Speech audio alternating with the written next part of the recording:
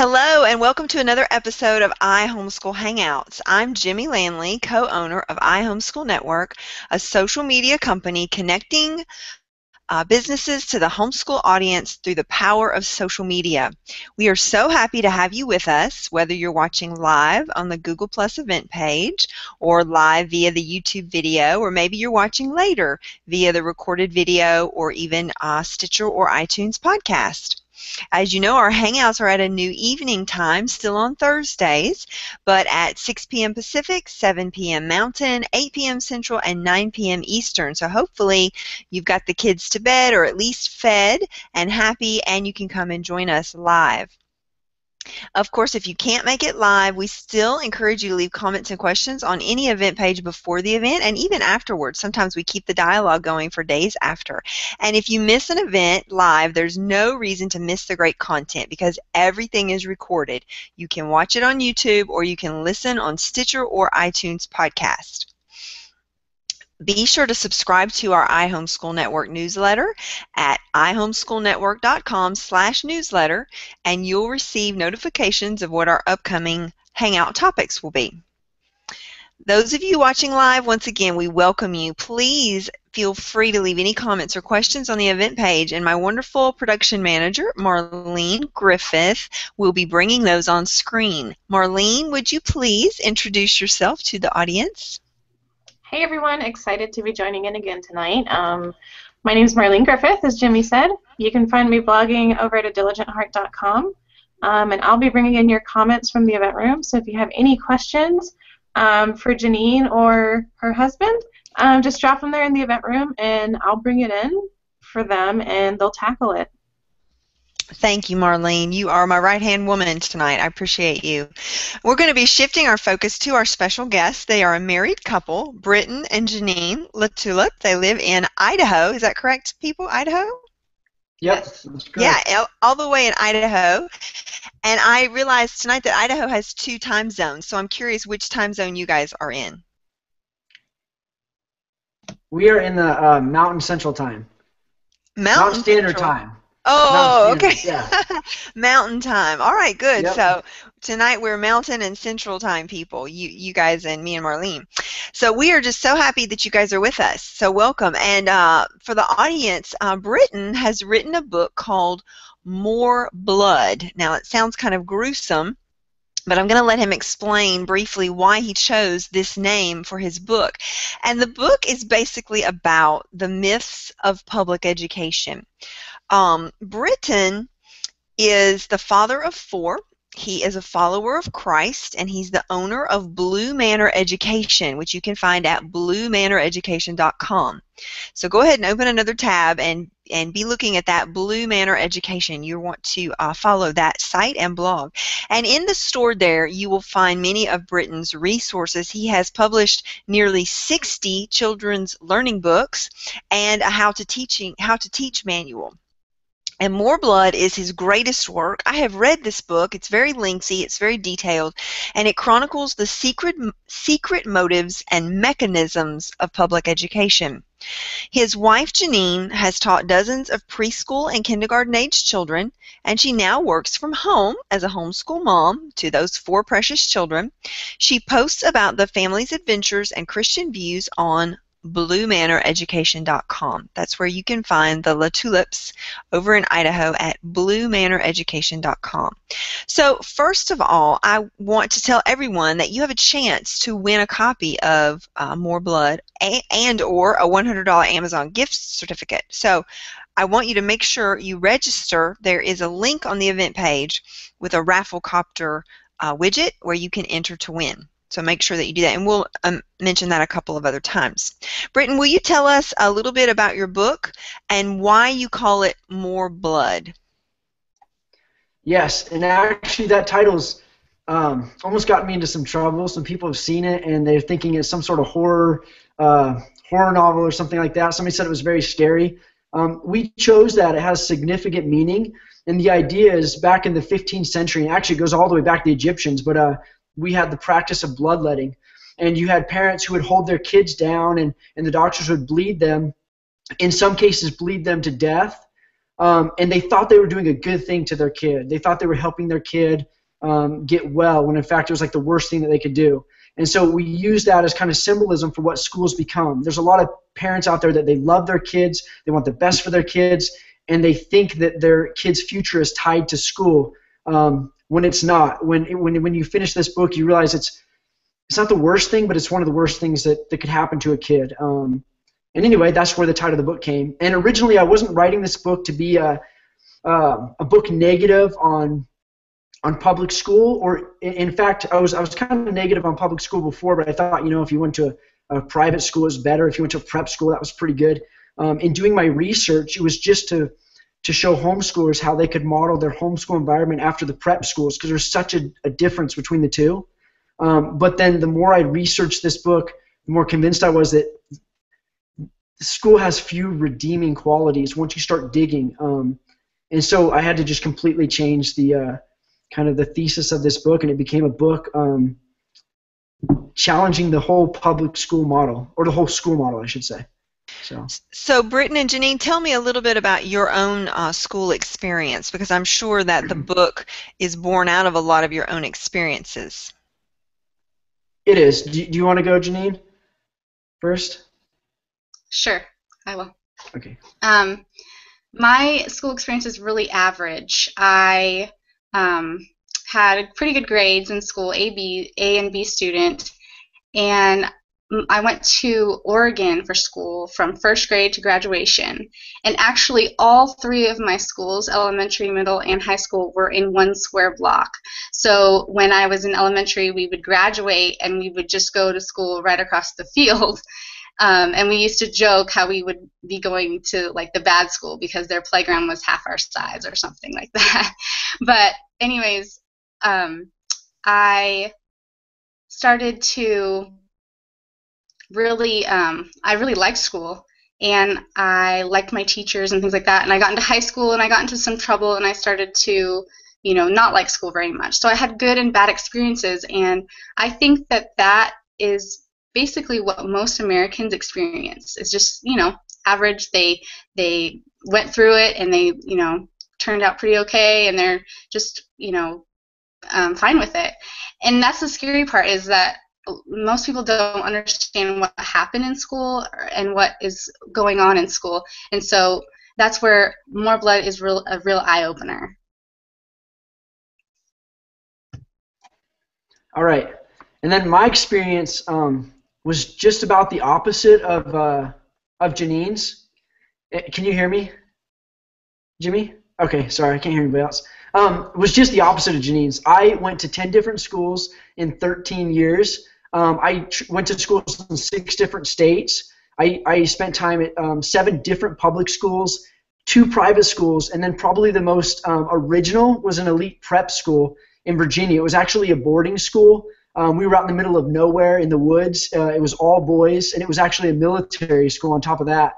And so really, yeah, this book is written out of those experiences and reflections on that, because I've seen school from literally every angle.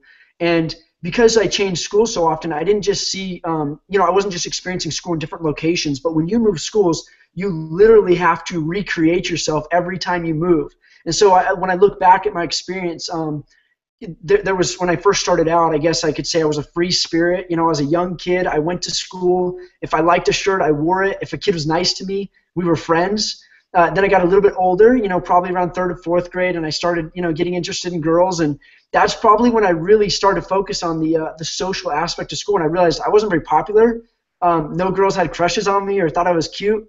And I thought it was maybe my freckles or I was kind of short. I didn't understand the social aspect of school at that point. And then I moved again, and this time something crazy happened, and I became kind of a class clown. So I'd always been really shy my whole life. Suddenly I was a class clown. I became super popular, and like the most popular kid in school for that year. And that kind of led down a dark path too, because as I became popular, started acting out more to be that class clown, fill that role, I got into a lot of trouble. And by the midway through 6th grade, I was going to get expelled, not for like one serious event, but like a whole series of events. They just couldn't handle me anymore. And so then I was homeschooled, and then I went on to middle school, a different school, and it wasn't cool to be a class clown anymore. The girls didn't like that, so my popularity just sank, and it was devastating. And so then it was crazy because I'm this tiny little, white guy, and I decided I wanted to be a gangster wannabe, and because that was really cool. And I wasn't a gang or anything, but I dressed like it and talked like it and acted like it, and that led to some serious issues, and I had to move schools again. And then I went to a new school, and the crazy thing was I showed up at that school, and it was like there was like 3 gangster wannabes in the whole school, and they were total losers. And so I show up the first day in like extra large shirts and stuff and FUBU, and that just wasn't cool. And everybody there was into being a prep, and you had to wear like Nautica, which I'd never even heard of. I thought it was for adults. And so I had to change all my stuff out, and I got into the prep thing and wearing these skin tight T-shirts and polo shirts, and so I became a prep. And then I moved schools again. And long story short, I got into more trouble, and then I went to an elite prep school. And I'd say that that's where my school experience really changed, and it really opened my eyes. I realized that, well, for the first time in my life, I would say people think you go to military school and they straighten you out, and it's a lot of discipline, and it is that.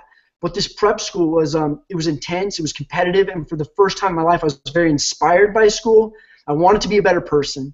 And I spent 2 years there, and then I ended up going to a different small Christian school for my senior year and graduating. And then after that, really quick, I went to a university for a while, a private university. It wasn't Christian. Then I did join the military. I did several, specialty schools in the military, and then I spent 2 years at Bible college. So, like, I've literally seen school from every angle, and I feel like I was born to write More Blood. Because I do have that experience. Well, let's dig into the content of More Blood. We're going to be talking about 2 main myths for the rest of our time together. And one of the myths is school is a good place to socialize kids. And the second myth is going to be the purpose of school is to educate kids. So let's start with the socialization issue there. And so talk to us about that, Britton and Janine. So obviously that's a myth. You don't think school is the best place to socialize kids because you're calling it a myth. So why is that, and where does this myth come from? That's what we want to know. Okay. Well, I'm going to say 2 things. In the way that we think of socializing in school, it is a myth. And then I'm going to contradict myself a little bit later, and I'm going to say that it's not a myth. So to start off with, school is a really bad place to socialize kids. If you're the kid, if you're the parents, or if you're the teachers. It's a really bad place. And the reason is if we're trying to socialize kids, we want them to be able to interact with other people in a mature manner and in the real world, so outside of that little microcosm of school. The problem with school, and it's crazy that we're even having this discussion, because there's nothing redeemable about the social environment of school, and yet somehow it's one of the selling points. And I think it's just because schools can no longer say that they're doing a good job academically. But if you look at the social structure of school, the first thing that stands out is age segregation. Nowhere in society are people divided up according to their age. As soon as a 5-year-old enters the school system, that's all they're hanging out with is 5-year-olds, 30 other 5-year-olds in a small classroom with very little supervision. And so what really happens to those kids is instead of growing up and maturing, is they hang out with their parents and other adults and other siblings, and even understand how to interact with their younger siblings. They end up feeding off of the lowest common denominator in their 5-year-old class. And so really I would make the argument that a 5-year-old, before he enters kindergarten, has a better social disposition, and the longer he's in school, the worse it gets. And so suddenly he picks some things up at school when he goes to grandma's house, and he's making like fart noises or something in his armpits. And he doesn't understand why grandma doesn't appreciate that. And it's because he only knows how to interact now with that strata. And then that age segregation continues. So when he moves on to first grade, instead of acting like a first grader, he's been socialized with 5-year-olds. They all move up together, and so they all still have that 5-year-old mentality. And it continues on. And I would say that some of these seniors in high school still have the mentality of a child. They've progressed. It's not like toys and fart noises, but maybe it's drugs and sex and some of the other things that we don't like, but they still only know how to socialize with that tiny little microcosm. Yeah, and if you had the choice to go visit an elementary school or a high school, I think most people would probably choose the elementary school. They just naturally, children have that happy disposition. They're excited about learning, and then you have this transition where you go to the middle school or the high school, and it's a lot darker, and you can kind of feel the tension. Yeah, and I think when kids finally graduate and are introduced into the real world, they are extremely socially awkward.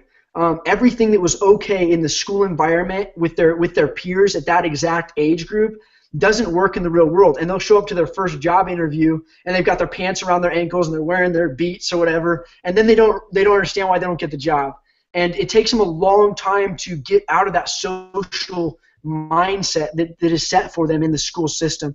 And so really that's just one aspect too of school, is that age segregation, that extreme age segregation.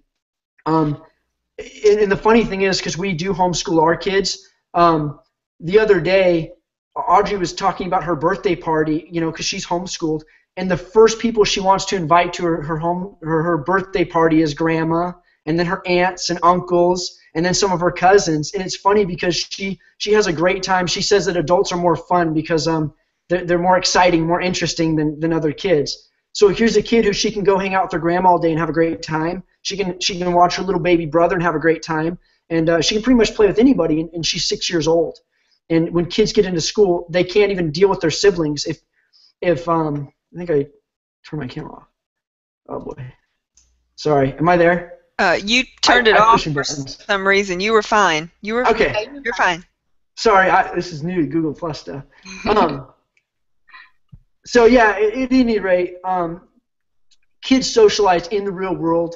When they grow up, they have a better time socializing in the real world.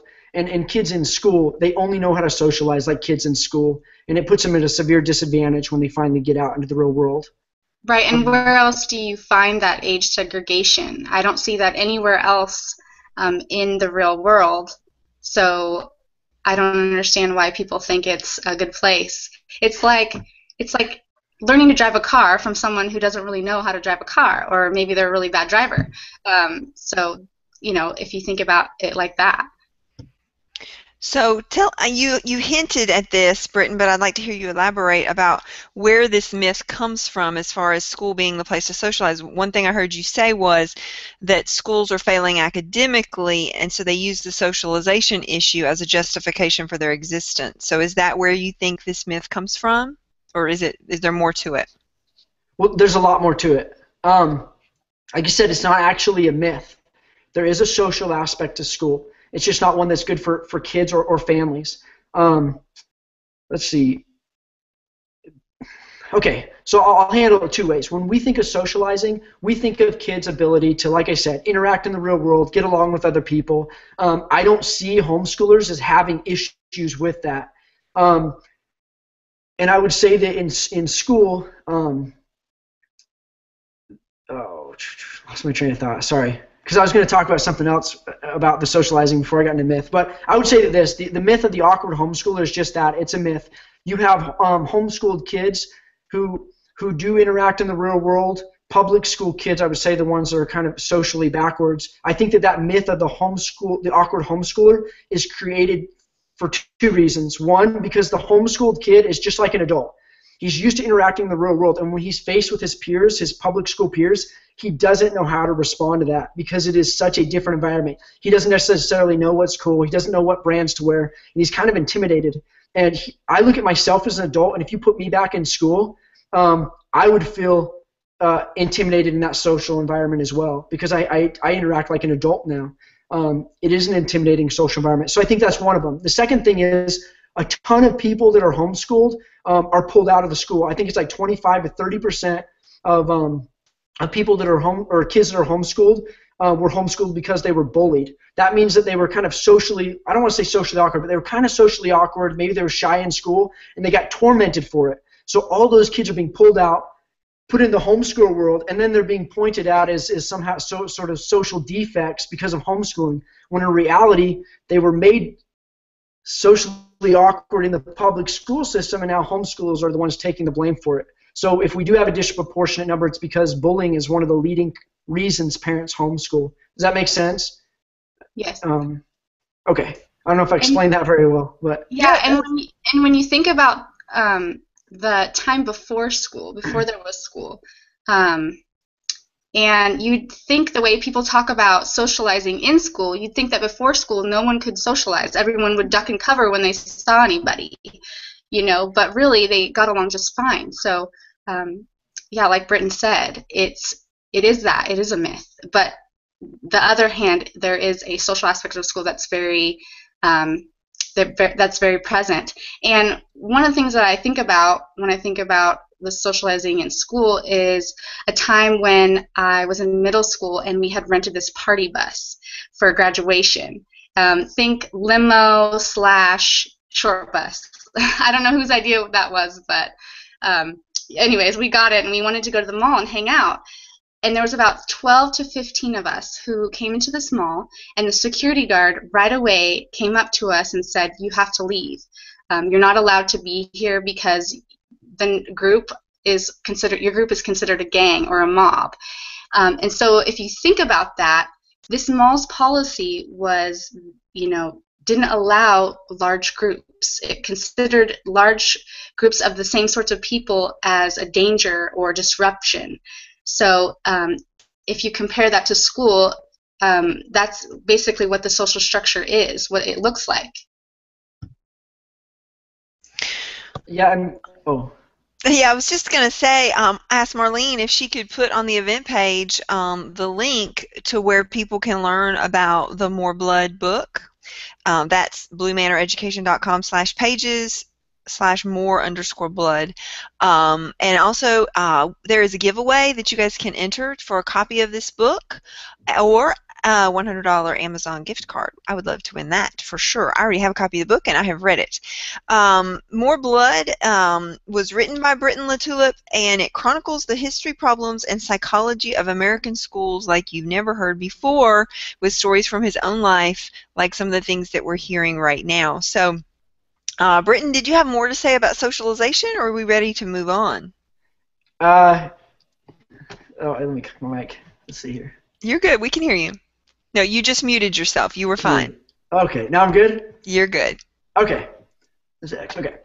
Yeah, I did have a ton more to say, and you'll go ahead. If I cut me off. Because, okay, go ahead. Like 150 pages of the book is probably talks about the social issue. And age segregation is like a few pages. But I want to point out one more thing, or really two things. I want to just jump back to socializing in school and how it's a bad model. And one of the key ingredients in a positive social structure is love. And when you put kids into a school system, they're lacking. School is basically void of love.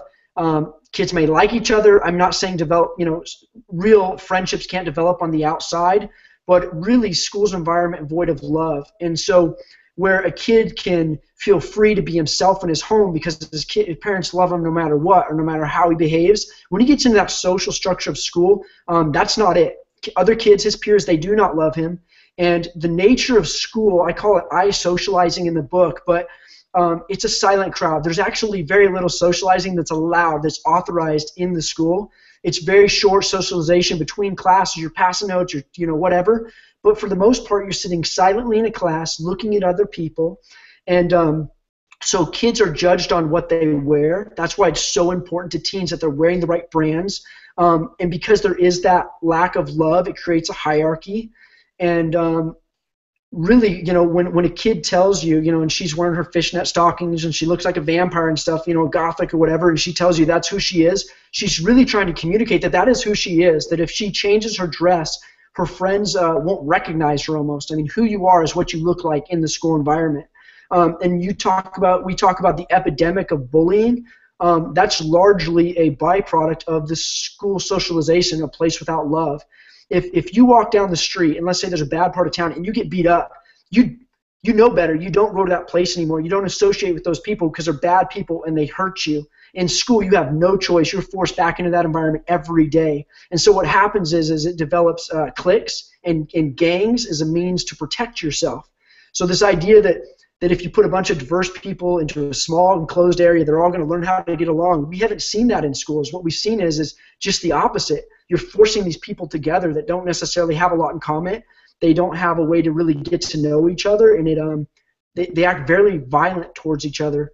And we're seeing an epidemic, not just of bullying, but of suicide as the result. I think the CDC for 2011 has 157,000 attempted suicides. Those are kids who ended up in the ER. They said 16% of kids polled had seriously considered suicide, meaning they had come up with a plan and thought about carrying it out. And 4,600 kids, and I believe it was 2011, committed suicide. So this is a very serious thing. And so when people criticize the homeschool world because they're lacking socialization, I think it's very offensive, because there are kids literally dying in that social environment. It's very destructive psychologically and physically. I understand if not everybody experiences that, but it is destructive. And I would say it's not just the victims, it's actually the people on top. If you're one of the bullies, I would say you're probably socially in a worse place than if you're on the bottom of the barrel, because you're being evil, you know. And I'd rather have my kid be the victim than the one being the bully. I mean, if you really get down to it. So anyway, so I just want to bring that up, that it is a place without love, and then be more than happy to, you know, to move to the next topic. Okay, thanks. Yeah. Marlene, is there anything we need to bring in? Okay, thank you. Yeah, so the second myth is that the purpose of school is to educate kids, and I have to say that seems like a no-brainer, right? I mean, school is for education. What else is it for? So this is a pretty, you know, head-scratching myth. It seems so obvious. So tell us why you think, or what is the purpose of school according to your book, True Blood, and what you have researched and what you have uncovered in your own experience.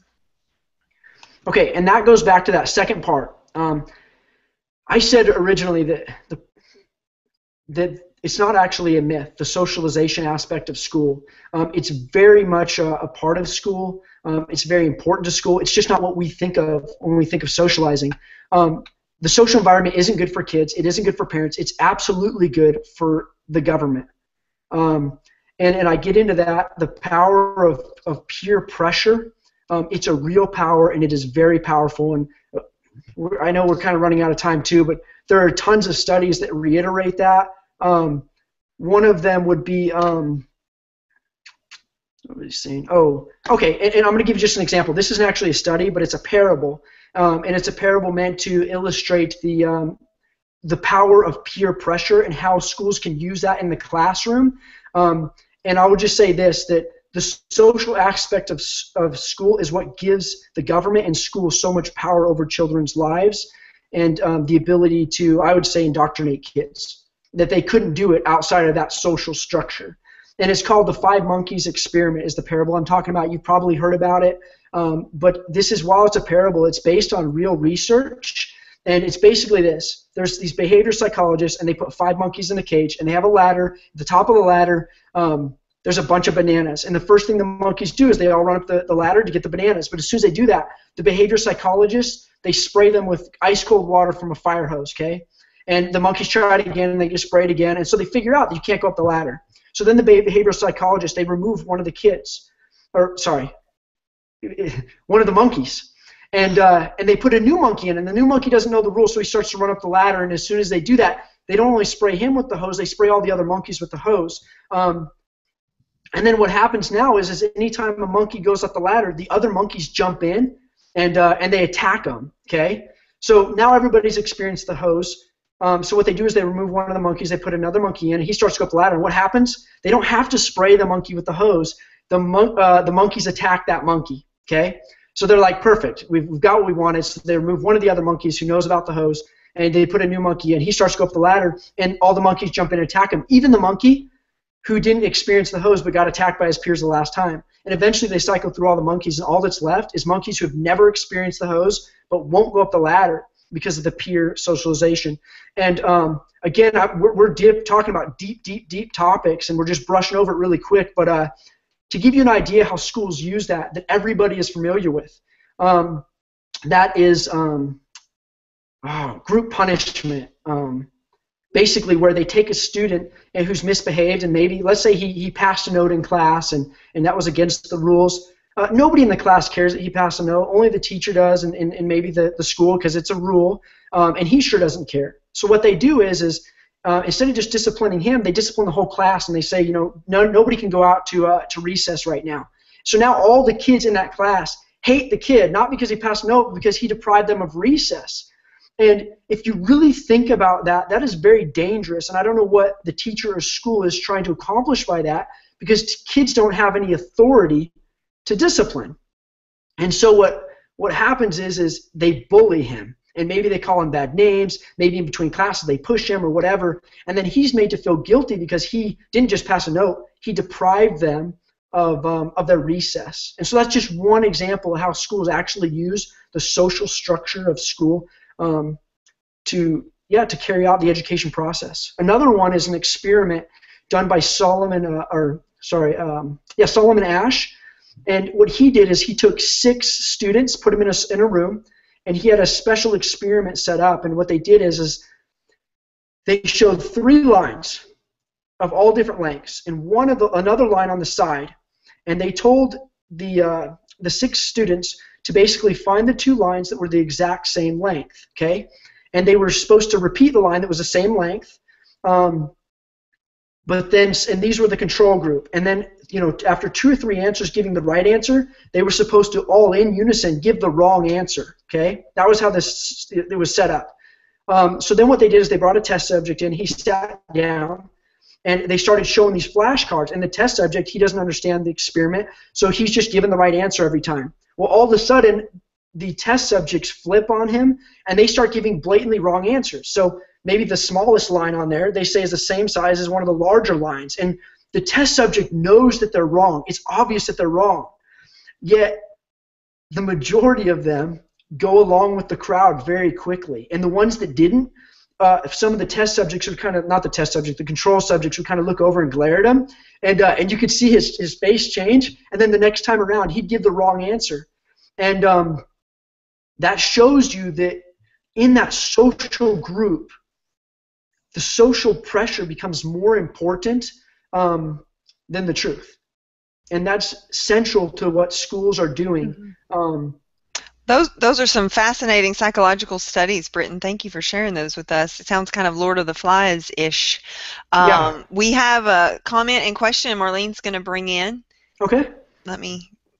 Okay. Go ahead. Okay, here we go. So Madeline's asking, well, she has a comment and then a question. She said, a few years ago, we tried joining a co-op. With a large amount of children present, it reminded me of a large private school. It had the age segregation, and I saw cliques taking place among the students and parents as well. What's your opinion about the environment in co-ops and in comparison to that of a regular school? We have been very careful in our own homeschool environment to kind of avoid co-ops. I don't think there's anything wrong every once in a while with getting involved with other people, but I'd say the number one problem with homeschoolers is as soon as they escape the school, they go home and they try to recreate school, and they even call it homeschooling. They try to recreate school for their kids, and they run into the exact same problems. As you read this book, you'll discover that schools are illegitimate, the social structure is destructive, the curriculums are irrelevant for the most part, there's not a whole lot of redeeming qualities, and then to come home and after rejecting the public school model and recreate that for your kid, you're going to run into the same things. So what we do is our kids go hang out with grandma and grandpa, they hang out with their aunts and uncles, they do hang out with other kids, they hang out with the church, but we don't actively try to socialize them, especially with kids the exact same age. We do meet with a few families at our house just once a week for like an hour for a class and some time together. But we noticed that as our kids hang out more and more with their peers, they start to adopt those destructive social habits and pick up bad habits. So I would recommend limiting your time together like that. Thanks, Madeline, for that question. That's a really good point, that sometimes private schools, homeschool co-ops, things like that can degenerate because of, as Britton was sharing, some of the just the basic social, psychological makeup of humans. And so those are things we do have to be cautious about. I want to remind everyone that the LaTulippes have a giveaway going on, and this will be going on for a couple of weeks. So if you're hearing this even after September 11th, go over to the event page and find the link to the Rafflecopter widget. It's on the event page, and you can enter to win a copy of More Blood. More Blood was written by Britton LaTulippe, and it is a journey through public, private, and elite prep schools, and it awakens you to the real educational environment that you might be sending your children to. Britton wants you to read More Blood before you make a choice about how to educate your children. This book is available on bluemanereducation.com as well as on Amazon. You can order it in paperback or digital Kindle edition. So do check out bluemanereducation.com. That's where you can find both Janine and Britton. They have resources for sale. They have lots of free materials as well, a lot of great content about parenting and educating your children. We are coming to the end of our time, so I want to give Janine and Britton both just a couple of minutes each to kind of give that one little nugget of advice. What one nugget of advice do you want to leave our audience with when it comes to making a choice about public education versus homeschool? Janine, we'll start with you. Okay. I think one of the key things that I've got out of my school experience is that I really learn nothing of value. I think the three most important things in life is faith, family, and probably finances, or financial independence. And those things are totally neglected in the school system. There's a lot of irrelevant information that your children are being taught. And then also with that, just thinking of the relationship between your children and you. I want you to think of coming home and looking in your daughter's eyes and just having her tell you something that she's done that is just totally out of the air, that you wouldn't even think she would be possible doing. And that was kind of my story, is with my mom. I looked into her eyes and I told her that I did this horrible thing. I actually had a big party at my house while we were on vacation, and she came home and she just looked at me like she had no idea who I was. And this wasn't just some fluke thing. This had been developing, over the years of my education, and just that relationship with her was threatened and was could have been broken. And when I got out of school, that relationship started healing, and I, learned to appreciate my mother, and just having to repair that when I'm in my 20s. Whereas, without that system, without giving your children up, you're guaranteed that relationship, basically. I mean, I think it's like 95% of homeschooled children keep their faith, and versus about 70% in the public school. So that relationship with your family, that bond with your faith, all those things are threatened when you hand your responsibility over, and that's basically what you're doing when you send your children to public school. Thanks, Janine. Britton, leave us your closing thoughts. What would you tell parents who are trying to make that really difficult decision of how to educate their children? Okay. So I kind of feel like I failed tonight too, because I missed so much stuff, because honestly I didn't realize how fast this was going by. Well, Britton, it's just an introduction, and we want everyone to get a copy of More Blood, and they can read everything you've written. It is a very lengthy book, and so we want them to get a copy. All right. So what I would say, I would leave them with this: the purpose of school really isn't to educate kids. I think that's pretty obvious to anybody that studies the history of school. Massachusetts, when they passed the 1852 compulsory education law, had a literacy rate of 99%. So it wasn't like they were trying to teach kids to read. Right now, I think it's dropped to like 90%. If you read this book, and I struggle to even tell you that what you really should do, because you can't get there without reading the book. But I would say this: me personally, after doing research on the school system and always dreaming that my kid would go to an elite prep school, and now I'm homeschooling, I would say this: I would live under a bridge with my family before I'd put my kids in school. And I know that sounds outrageous and that sounds offensive. And I'm not trying to criticize teachers. I think teachers are victims in this as well. I think they need to read the book to see what's really going on. We've had a lot of negative feedback from teachers who then came back and were like, yeah, I get it. Now what can I do? And I think that they should work within the system to try to impact kids' lives. But if you're a parent and you have a kid in the school system, understand you do have to get them out. You're not in a war of information. So you think that, okay, they're going to go to school and they're going to learn about evolution, and I'm going to teach them about creationism, and we're in a battle over the intellect or the brain. Okay, we're in a battle over habits. When you start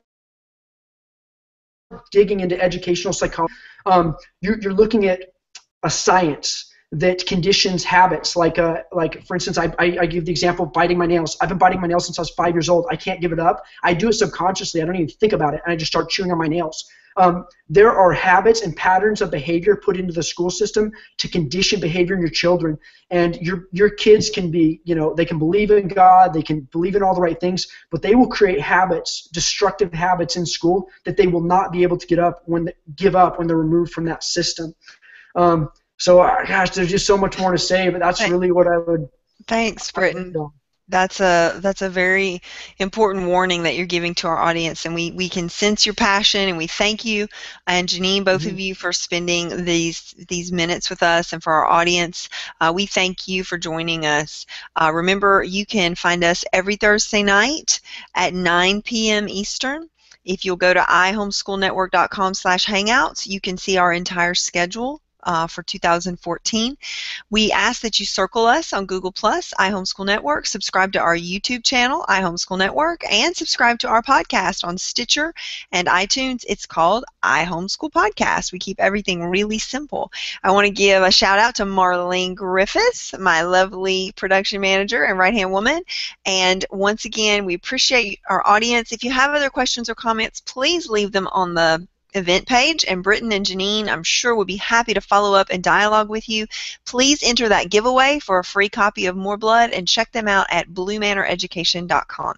Good night, everyone.